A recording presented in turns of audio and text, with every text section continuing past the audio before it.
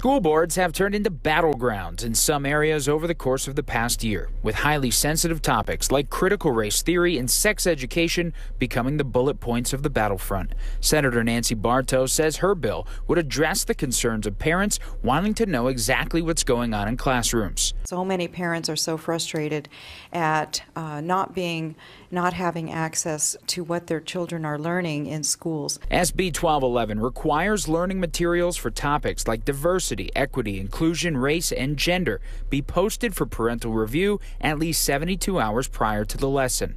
Nicole Solis gained national attention for a highly publicized battle with her kids' Rhode Island school. She's filed a large number of public records requests to try and get info, something she said this Arizona bill would solve. This is a Kafkaesque bureaucratic problem with a really easy legislative solution: academic transparency. But for teachers, some see it as another burden on a stressed profession, eliminating some of the creativity that helps in classrooms. And so the creativity that educators can bring sometimes happens because a student raises a question. And when the attorneys talk to the superintendents, talk to the principals, talk to the assistant principals, talk to the teachers, they're not going to take chances.